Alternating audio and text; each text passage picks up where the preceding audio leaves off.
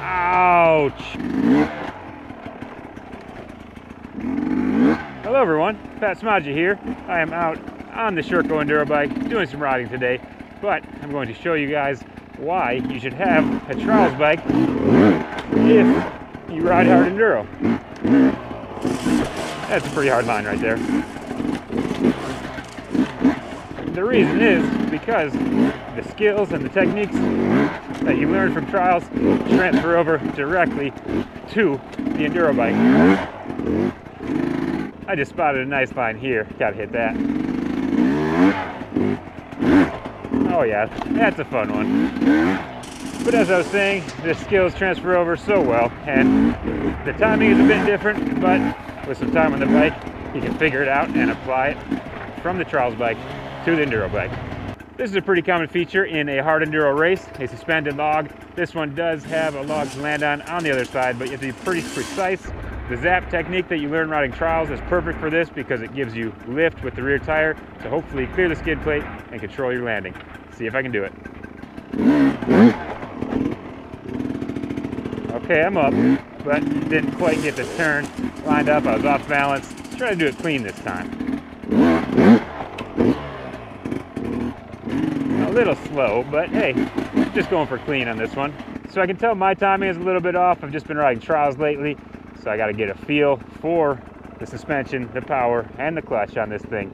But now I have 3 big logs that are not suspended, another common feature with hard enduro. So I'm just going to ride over them normally first. Second one's really tight, but then I'm going to try to wheelie between them.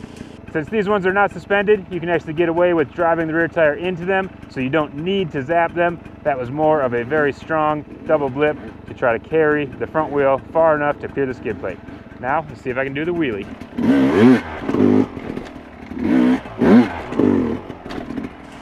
They're just slick enough that I'm spinning on that first one.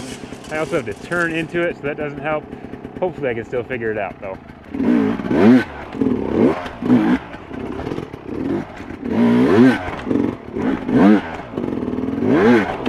There we go. That's pretty fun when it works, but that is not easy to do. Here are 3 more logs, or telephone poles, and you can do the same technique, or to make it a little more trialsy, try to do them all on the rear tire. Alright, made it. Little skid plate catch on the end there. I'm going to try to clean it up just a hair. That was pretty good. Just like a trials bike, right?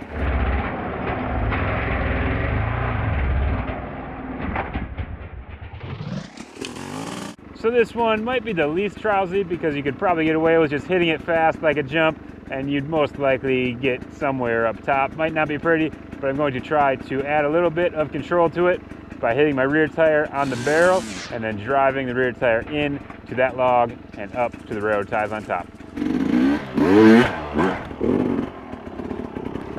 And threw in the bonus wheelie on top, just to make it a little more fun. I haven't tried this one yet, but I think it'll go. This would be a splatter. It's kind of a long one, so maybe it'll actually fit the enduro bike better. I guess I'll ride it without the splatter first, see how that feels.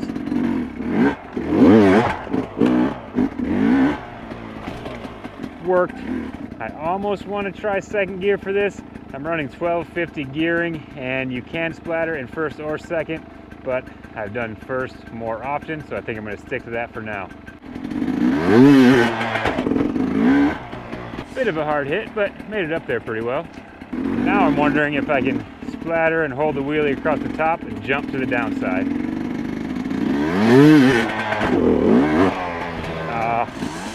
Did not get the rotation, could not keep my front tire up. Oh, there it is. Had to work a bit, keep the front wheel up, but that's a really cool line to wheelie across the top, pop down to the downside. Sweet. Okay, so I did a back tire line and a splatter. Now it's time to combine the two.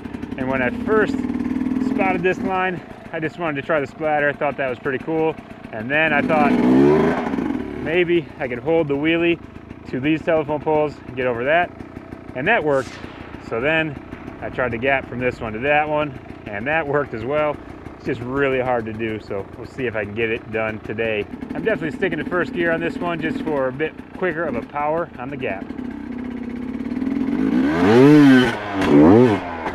Oh, not bad for a first try. I made it in hard enduro rules, right? Oh no! Thought I had it and then I just didn't have it.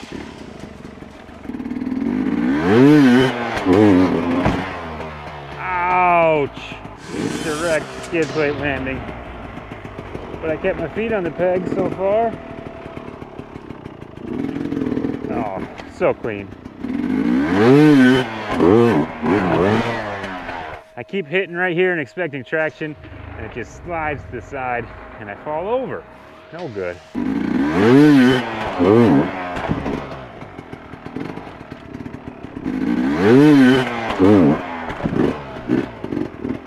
Okay, I've been getting it hard enduro clean, but I want to get it trials clean.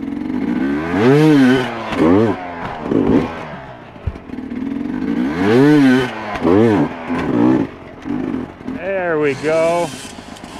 All right, I just tried to stay back a little bit and have less RPM when my rear tire hit the slippery log, and it worked. Sweet. That's a good one there. Even on a trials bike, it's a pretty good one. So to do it on an enduro bike, it's pretty surprising. Trials develops great balance, and it's easier to learn balance on a trials bike, and then you can take that to an enduro bike. Let's see how my balance is today with a foot plant pivot. Okay, this is a really hard thing to do. You really have to know exactly where your tires are so you can get the pivot just right. Not a lot of room for your foot there. And then you have to land, go straight, stay balanced to continue all the way to the end.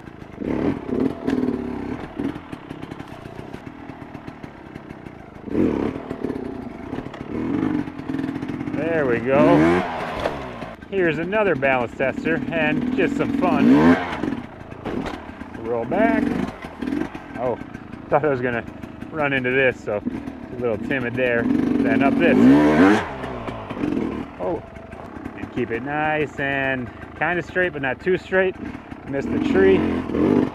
Drop down to here.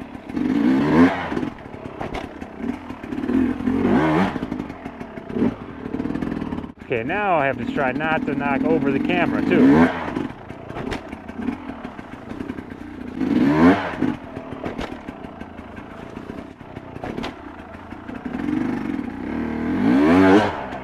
Oh no!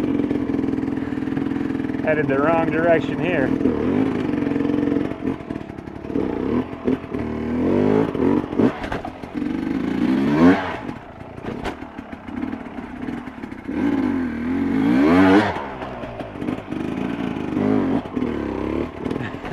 Had to use the tree for balance for a second there, but hey, I got through.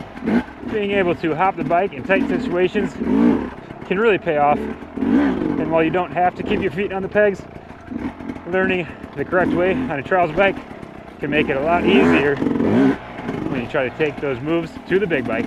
Okay, hopefully you guys enjoyed watching a few of the trials techniques that transfer to the enduro bike relatively easily.